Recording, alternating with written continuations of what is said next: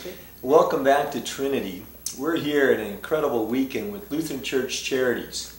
And one of their ministries they have with Lutheran Church Charities is Comfort Dogs. We've been blessed, like with Luther and Ruthie here, they have been comforting us all over the city of Prescott and Prescott Valley. And so it's Sunday afternoon, and we want to introduce Luther and Rosie and their handlers, the Martin couple here. And why don't you guys share your name? How'd you get involved? Would you like to start, Dona? Sure. I'm Dona Martin, and my husband and I are co-directors of the K-9 Comfort Dog Ministry. And we actually started as volunteers with the ministry when it was starting to form. And when we both retired, we wanted to become more involved and had our hands in training a number of these comfort dogs and just seeing the work that they could do. And Tim invited us both to be on staff about 3 years ago for me, and I think about 2 years ago for Rich. So it's a privilege. It's something that we probably had not considered in our retirement years. Number one, being this busy. But as we go out into these communities and see the closeness and the love that is out there, even in these times of disaster, it's a very humbling experience. And the fact that we can be a part of that healing process, and it's a hard process to watch people go through, but the fact that we can show the mercy and compassion of Jesus Christ during that time it's a very humbling experience. With us here today we have Luther. Hey, Luther. Luther is a 2-year-old golden retriever, and currently we have over 70 golden retrievers. We work to place them in Lutheran churches and schools so they can use them as outreach tools in the community. And right now we are spread out in 8 states, none west of the Rockies yet, but we're working on that. And we have had an amazing journey, not only in disaster response, but in the everyday ministry of meeting people where they're at. And it's a ministry of presence, so we show up and we shut up.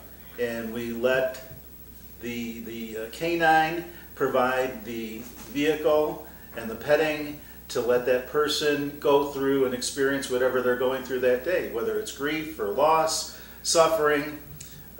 Pretty much in every community, everybody has a problem that you don't know about, and these dogs just happen to find those people. They're very intuitive. They have a sense for when somebody is sick, when somebody is going through distress, and they gravitate to those dogs. Sheri, what's your experience with these dogs this past weekend with us?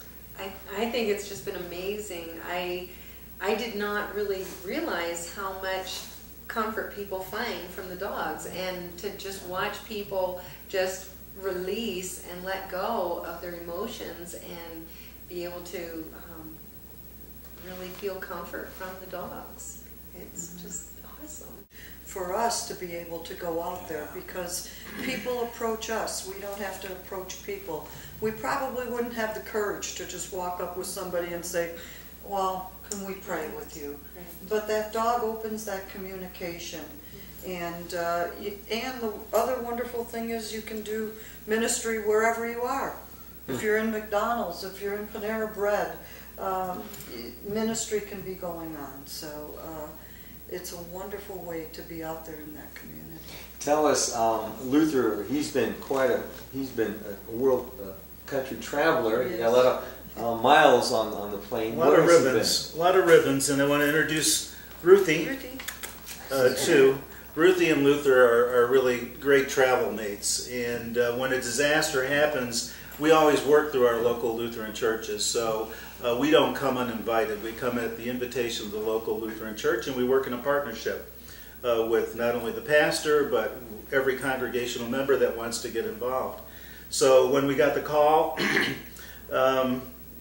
to Christ the King in Newtown, Connecticut, back on December 14th of last year, we put an appeal out to our handlers and offered an opportunity for them to drive at their own expense, on their own time, to be with the people of Newtown and the families of Sandy Hook Elementary.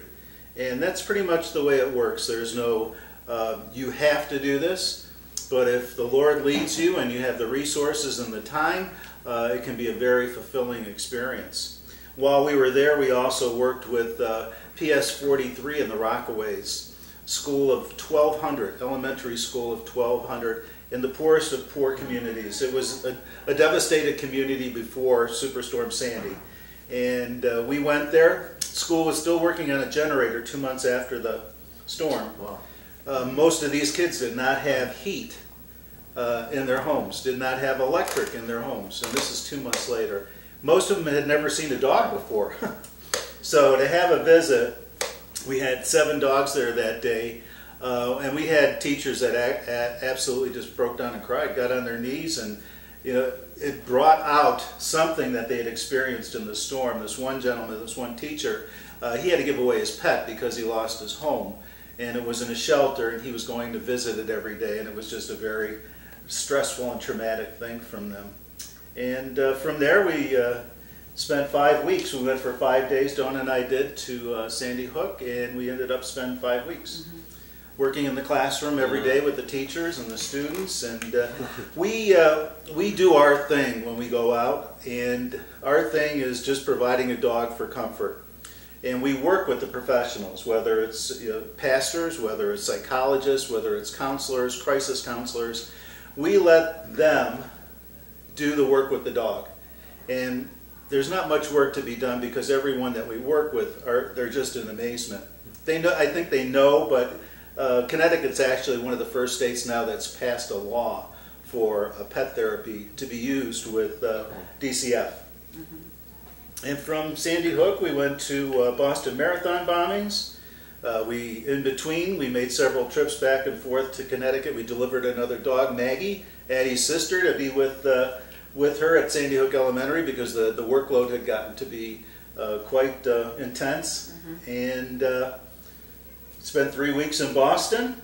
Yes. Moved on to Oklahoma, and at the same time, 2 days after the Boston tragedy, the explosion in West Texas, and we were able to deploy 2 teams simultaneously. One team that was still working Boston, and the other team that went to West Texas.